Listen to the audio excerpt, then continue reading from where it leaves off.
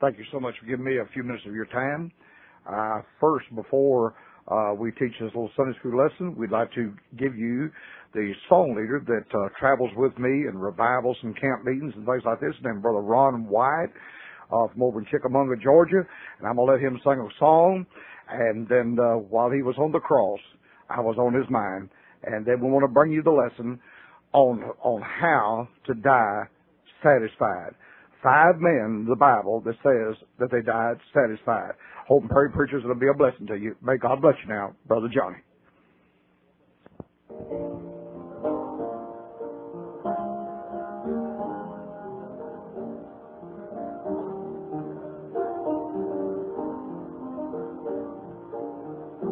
I'm not on an ego trip.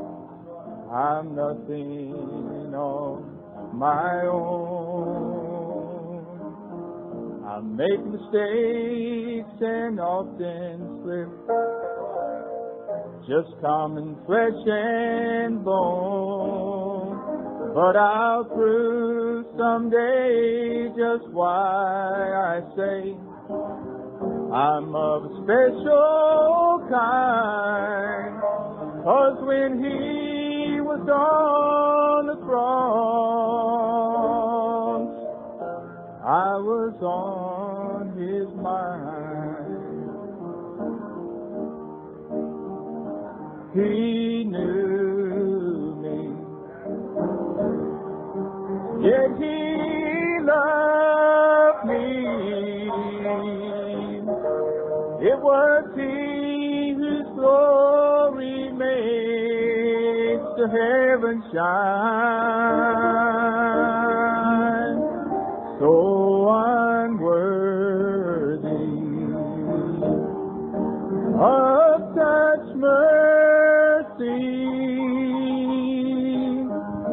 yet when he was on the cross, I was on his mind.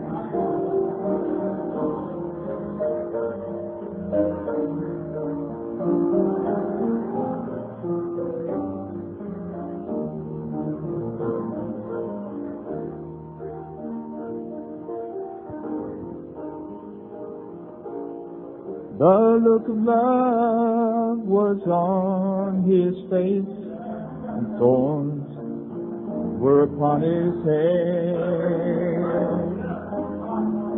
Blood ran down the scarlet road, stained it crimson red.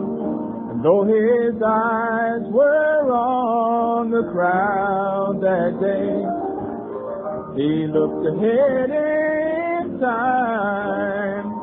And when he was on the cross, I was on his mind. He knew me, yet he loved me. It was he whose glory makes the heavens shine. I'm so unworthy of such mercy, yet when he was on the cross, I was on his mind. Yes, when he was on the cross, I was on his mind.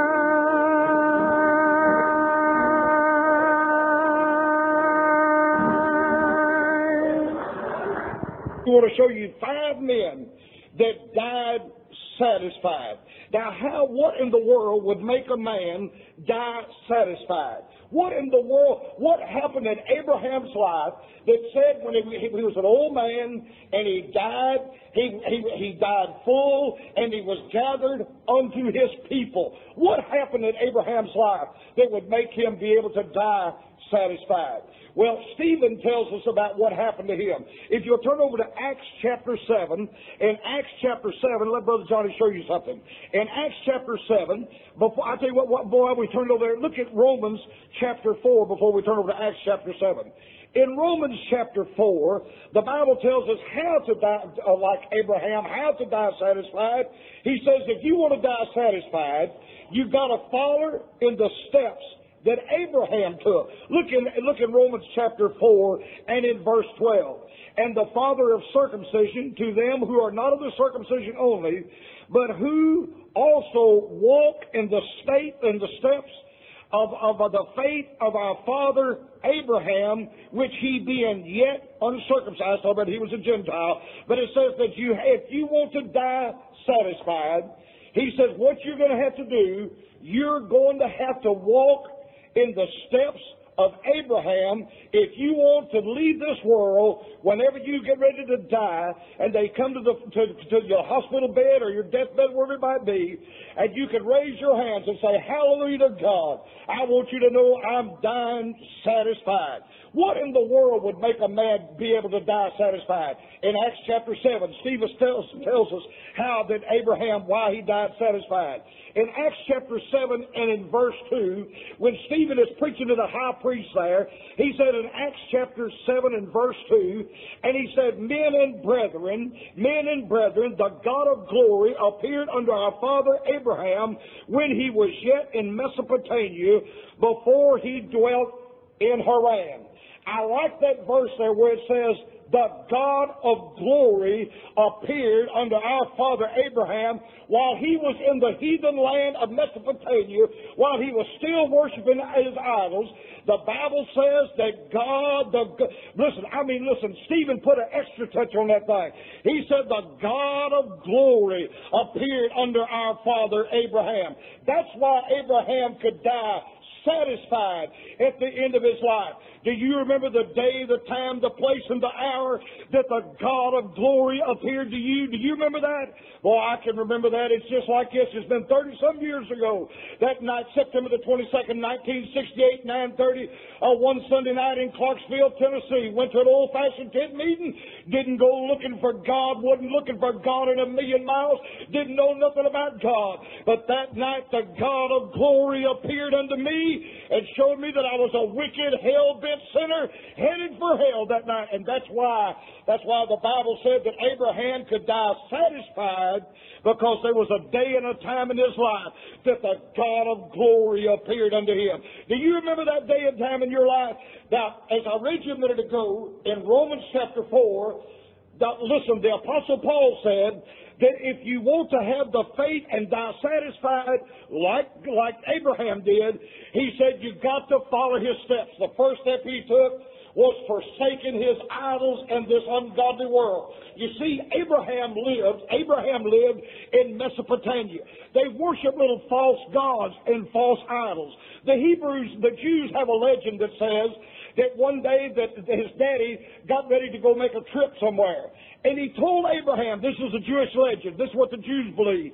He said, Abraham, while I'm gone, I want you to take care of all of my gods on this wall. And he had a whole bunch, the sun god, the moon god, and all these other different kind of gods. And they said that Abraham was inside of that place there where all those gods was, and he picked up a stick and he began to beat those gods and to knock those gods and to begin to break them in 1,000 pieces.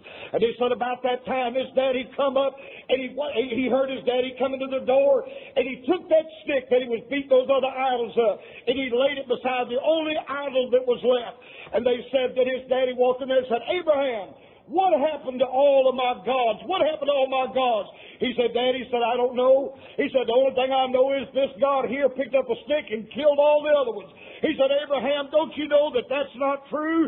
Don't you know that idols can't move, breathe, hear, or talk? He said, Daddy, that's what I know.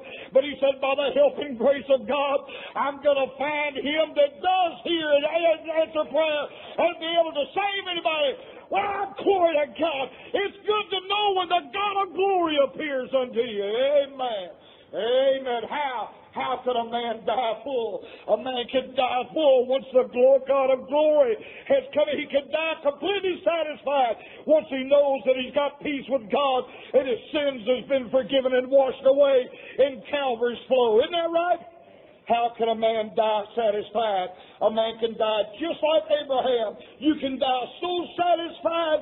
Bless God, I heard here a while back up in North Carolina. They said there was an elderly lady there. Bless God, I'm wanting to preach. I ain't wanting to teach. I'm wanting to preach. Amen. Bless God.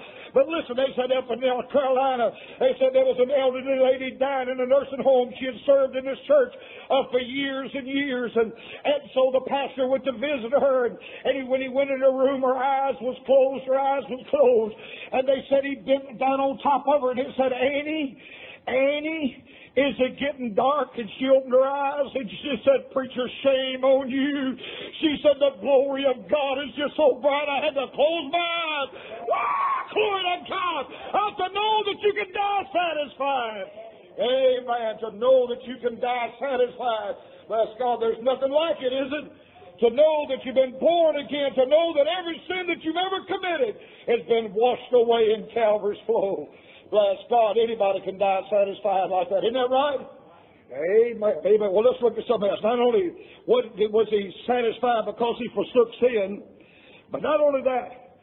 The Bible says in Genesis chapter 12 and in verse 1, the Bible said that God told Abraham, he said, Abraham, for me to use you, I'm going to have to take you away from your folks. I'm going to have to take you away from people that you love.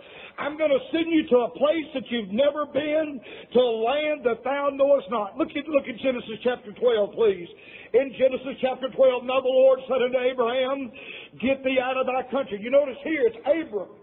When I read you in Genesis chapter 25, it's Abraham. You see, earlier after this chapter here, God changed his name from Abram to Abraham. You know why? Abraham got to paying his tithes. You get to paying your tithes. God will put some ham on you too. Amen. Amen. Is that right? Amen. That's right. Amen. All right, look at here. Genesis chapter 12, verse 1.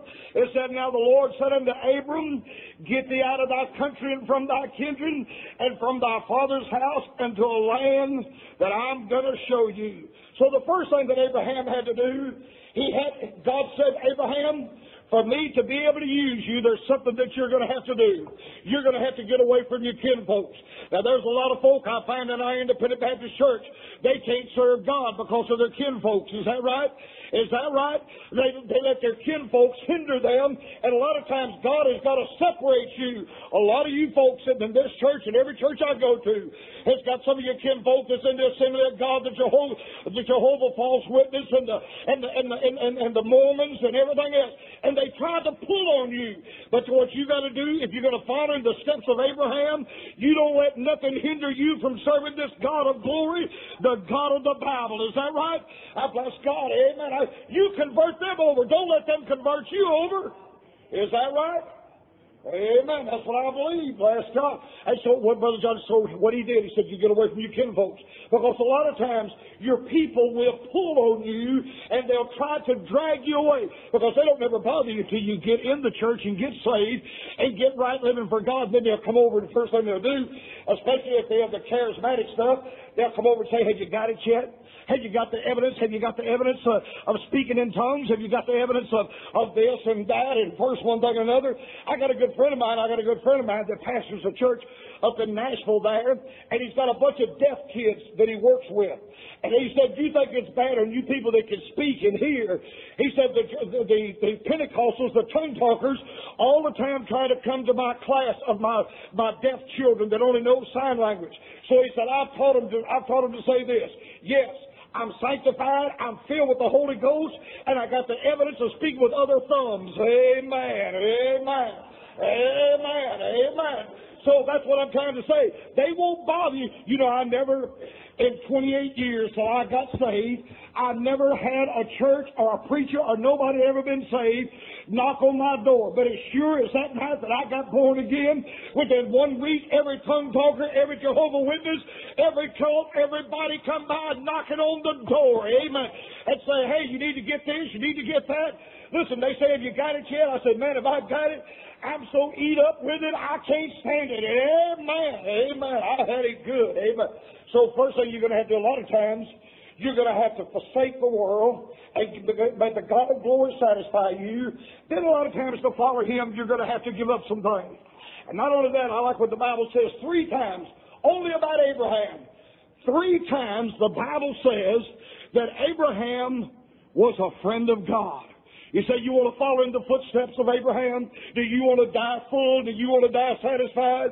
Then the best thing that you can do to be in Oak Ridge in Clinton, Tennessee is to be a friend of God. The question is not, is He your friend? We know He's your friend. We know He's my friend. But the question is, are you His friend?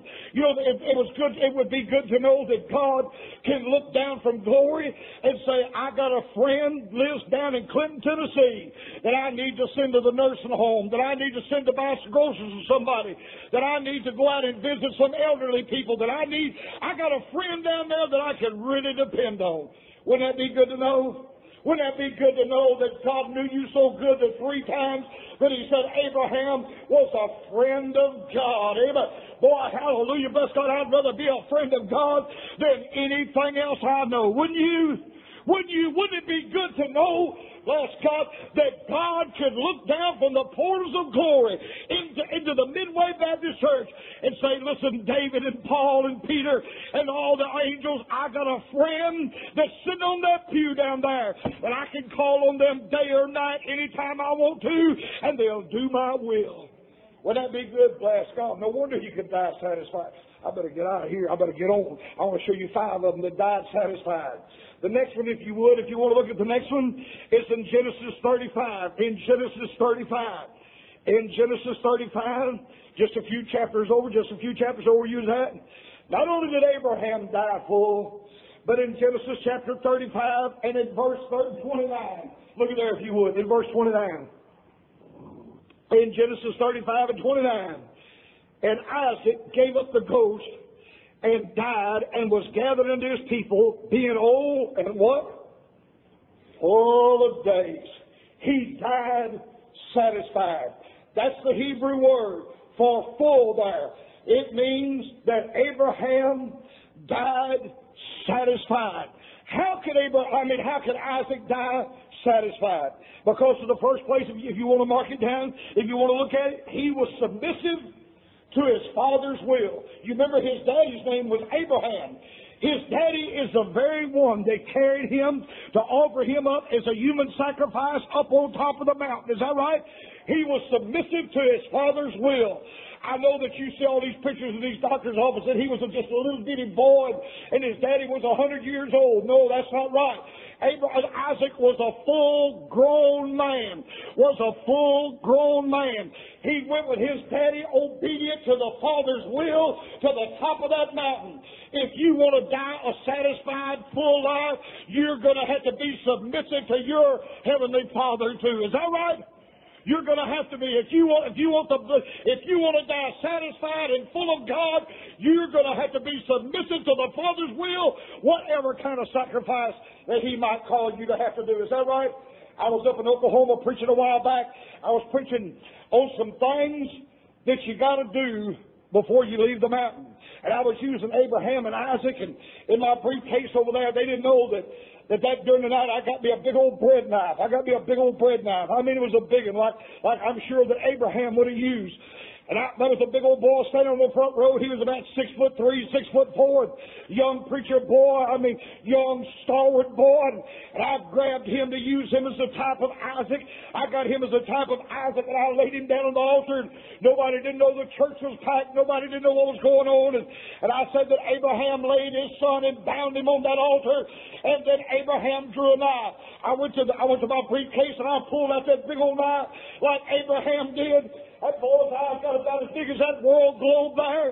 And listen, one little boy went home and told his mama, said, Mama, you should have been at church this morning. Said the preacher pulled a knife on Brother James and threatened to kill Brother James there. Amen, amen, amen. But I'm trying to tell you that Isaac said, I want to be submissive to my Father's will. And if there's anything that you and me need to be, it's submissive to His will. Is that right? Amen, amen. Not only that. Not only was he submissive to the Father's will up on the mountain, but he was submissive to the Father's will in his marriage. Now, but I can lose about that. I wish I was preaching that. I lose about 99% of you right there. You see, Abraham sent Eliezer the servant to go pick out a bride by the name of Rebekah for his son. And a lot of you has not been submissive to the Father's will. You let your hormones get ahead of the will of God. Is that right? And you went out and picked out somebody that you thought was an angel and found out later on is Jezebel. Amen. Is that right? Is that right? But you see, the reason that Isaac could die full and satisfied is he let the Father pick him a bride. Is that right? See, a lot of times we get married out of the will of God. Is that right? And we wonder why 99% of them wind up in divorce, or if they even stay married, they're so stinking miserable. Is that right? Uh-oh. I'll shoot that knot hole for a while, but I ain't got time. I still got 3 more men to go. Amen. But I'm just trying to tell you that Isaac, the reason he could die satisfied is he was submissive to the Father's will on the mountain. He was submissive to His will in his marriage. He let God pick him a bride. Is that right? Now, I know a lot of times when you get married and you're not saved, so like this, but I'm talking about saved folks. Listen to me, young people. Listen to Brother Johnny. You let Brother Johnny tell you something.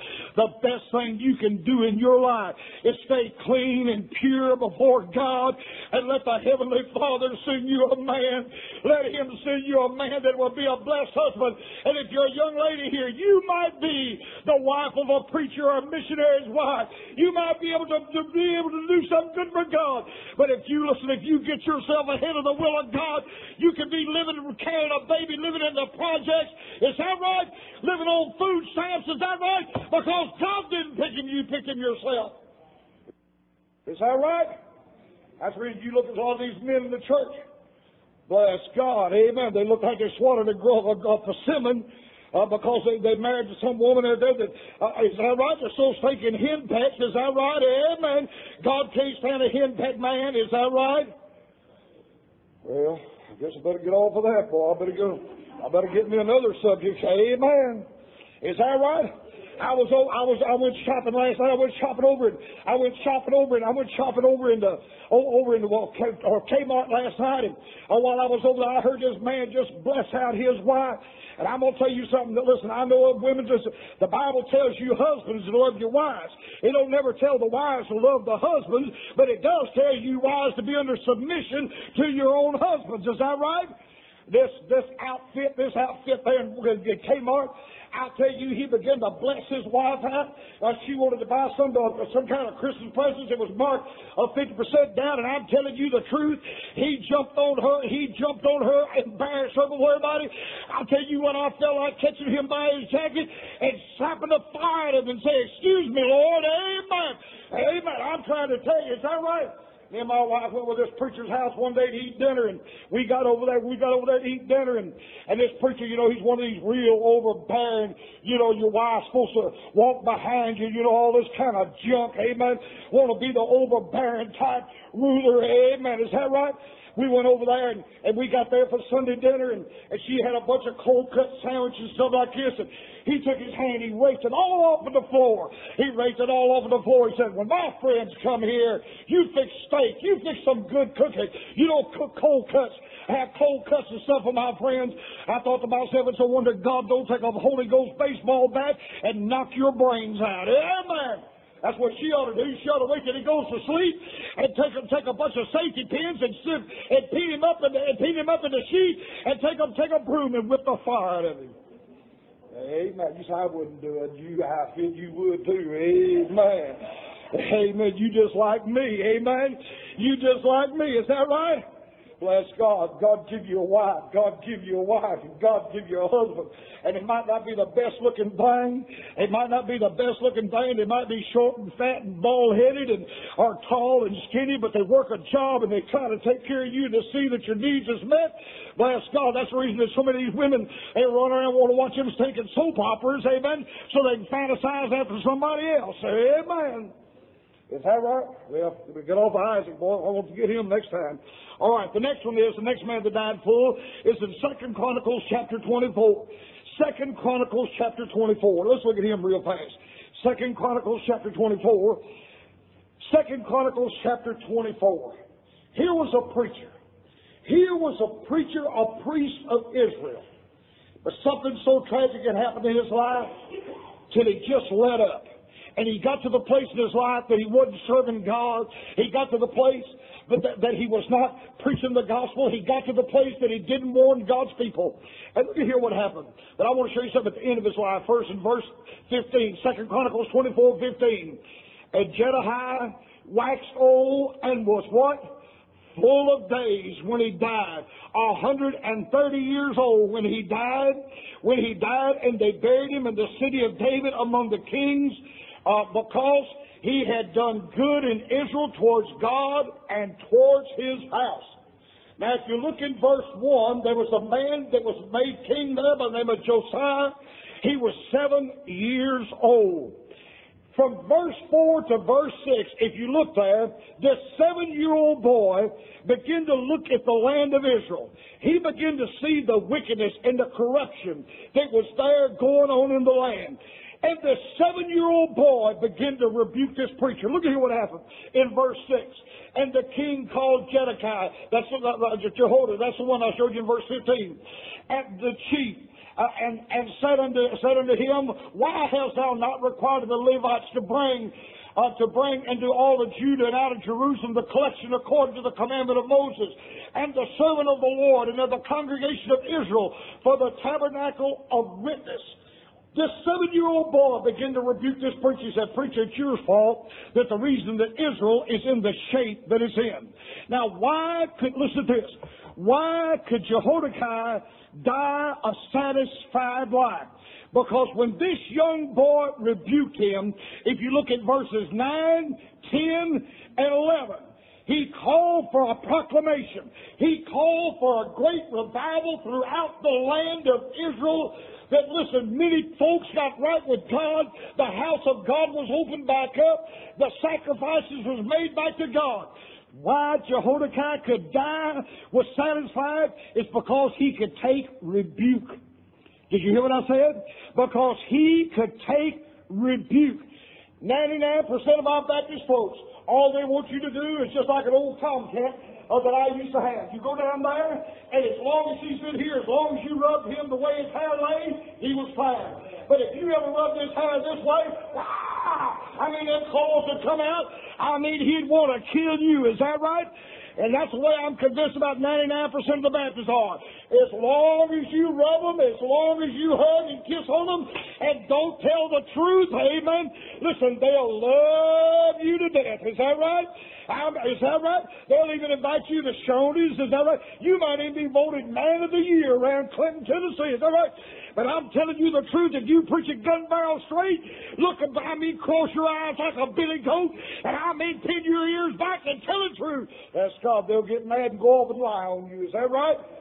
But Jehoiakim said this. Jehoiakim said, young man, you preach to me. You see, the Bible says in Proverbs 9:8, here's what it says. The Bible said, you see, I can tell what kind of person you are on how you respond to preaching. Because the Bible said in Proverbs chapter 9 and verse 8, rebuke a wise man and he'll love you. But rebuke a scorner and he'll hate you.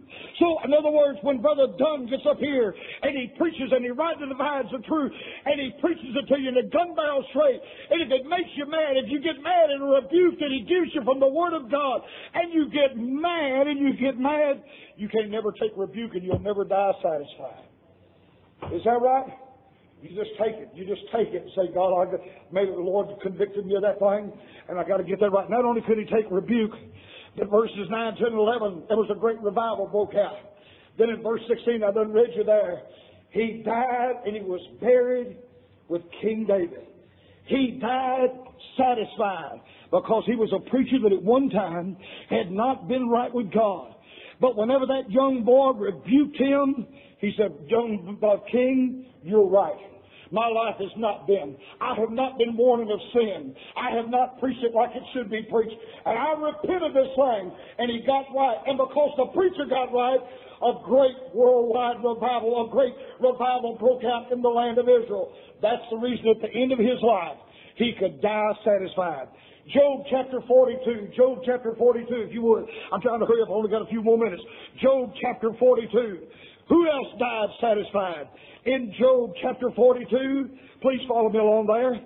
In Job chapter 42, I want to show you something. In Job chapter 42 and in verse 17.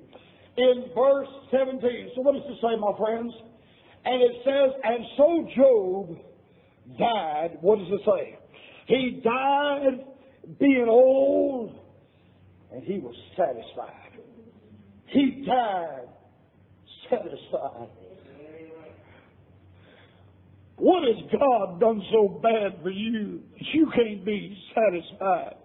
I'm convinced that 99% of the Baptists are not satisfied. You know why that? You know why I say that? If they were satisfied with just the Lord, they wouldn't be running off all over the country trying to get in all these seminars and all this kind of stuff. Every time God does something good, God church prays for God to give them a van. As soon as they get a van or whatever, then they go to praying for 2 vans. They're never satisfied with what the Lord is doing in their life. They got to run. They're hunting. They're seeking. If I can get it on a tape, if I can get it in a book, if I can get it in a seminar, if I can get it here or there, if I can run off over here and hear the perspirations, or if I can run over here and do this, if I can do this and that, I'll be satisfied. No, the Bible teaches us that Colossians 4:4, that ye are complete in Him. What Paul is saying, be satisfied with Jesus. He's everything that we need. And everything else is just, people say, if I just win 25 souls to the Lord, I'll be satisfied. No, you won't, because as soon as you win 25, you want to do something else. Christ is saying, be satisfied in me. You know why Job could be satisfied at the end of his life? If you will read in Job chapter 1 sometime, he lost all of his crops. He lost his cattle. He lost his commercial trade. He lost 10 children in one day. I mean, he lost everything that he had. Not only that, but he lost the concern of his wife. He lost the concern of his wife. You know, it's hard enough a lot of times, the battles that we go through, but you married no men know what I'm talking about. If your wife ever turns on you, and she tells you that you're a phony and it's not worth it, and she turns on you, it's hard times ahead. Is that right? But if you've got a wife that'll back you and support you and love you and help you, Job didn't even have that. His wife said, Job, why don't you go and curse God and die? We done lost 10 of our children. We're spiritually bankrupt. We don't have nothing in this world. But I'm glad the Bible says in Job 42:17, it said he died full. He died satisfied. Why did he die satisfied? Because the Bible says in all this, Job did not curse God. You know why Job could die satisfied? Because he didn't get bitter at God. Did you know that if you get bitter on God, that you'll never die satisfied? I preach funerals and stuff like this, and I've had people want to know where God was at when I've done their baby's funeral, or when I've done their husband's funeral, or their wife's funeral, and they get bitter and they get hard at God. And I'm telling you, bitterness towards God, listen, not only will defile you and destroy you, it'll destroy everybody that is in your family, your home, your friends, your job, your school, if you get bitter on God. Is that right? And in all this, Job never got bitter on God. I go out to Texas a lot, and I preach out there a lot. Out in Texas, they got these big cattle ranches. And you can go there in the dead of winter, like right now, just like this dead of winter here out in Texas, this big storm they have. I don't care if there's not a blade of grass out there. You can look out. Is that a time bomb? Oh, whatever. All right, I know I got to go. Listen to this. And you can look out through this field when there's not a blade of grass for the cattle. There's not nothing. But in the midst of that field out there is an alluring little green plant that grows out there in that ground. I mean, it grows continuously year-round when there's not a blade of grass. And it puts such a green allure off that if any cattle was in that field, they couldn't help but go out and eat of that thing because it allures to their eyes. Out in Texas, they got this thing they call bitter weed. Bitter weed. Yeah, and they send these Mexican guys that work on these ranches and these other people to go out there with a knife and they reach down. You can't just pull it or cut it at the top of the ground. You got to get all the way down and get the roots out. That's exactly what bitterness does in the church. Is that right? If you get somebody with bitterness and the roots run deep, you got to get down to the root of the thing and cut it out and to get rid of it. But out in Texas, they get down, they take that root of bitterness, that root of bitter weed out, and they throw it in plastic bags. Then they carry it to the road and wait for the garbage trucks. Now, if you're out there tending your cattle in your pickup, and you're running your cattle and checking your land and your fences, when you get ready to come out of that gate, up under that truck, well, before it crosses up on the highway, it's got some kind of a sprinkler system. The minute that front tire of that truck runs across it, and you know what it's doing? It's washing all those bitter weed seeds out from under that truck. You know why? Because you can carry it down to your neighbor's house if you didn't get it washed away and clean, and some of those weeds by jumping in, going into his yard and hitting your brakes, some of them seeds would fall off from under your truck and it would plant a root of bitter weed in their place in their yard. You see what I'm saying? And it's the same thing in a church. You get a root of bitterness here, you go to another church, or you get somebody that comes from another church and they got bitter somewhere else, they'll carry it here and they'll spread it here. That's God, the thing to do is to cut the root of bitterness out. Is that right? And that's what they do with that root of bitterness, and they wash it away so you can't carry it nowhere else. I know it's time for me to go. I'll just give you one more if you want to. You'll find out whenever you study. I want to give it to you in 1 Chronicles 29:28. You'll find out that David died full. It says that he died full. He died full. He died satisfied. In 1 Chronicles 29:28, and it says, and David died being full of days. David died being satisfied. Why could he die satisfied? Because David knew how to fellowship with God. David, if anybody, I know that he was a murderer. I know that he was an adulterer. I know that David did some wicked, ungodly sins. But there's one thing you could say about David. God said about David, he's a man after my own heart. In other words, he said, David's a man that's got a heart just like me. David knew how to fellowship with God. I believe when old David was a shepherd boy, I'm going to close this. I've only got just a few minutes. When David was a young shepherd boy when the 23rd Psalm was wrote, and old David was out there tending them sheep, I believe old David knew sheep talk. I believe old David could hear one of them sheep say, you know, Elijah's my shepherd.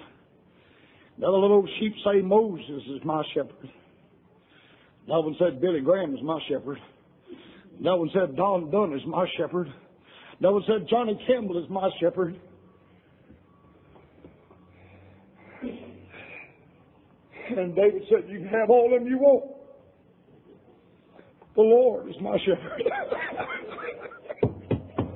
The Lord is my shepherd, and that's why you can die and I can die full if you can fellowship with God on your way out of this world. Is that right? Let's pray.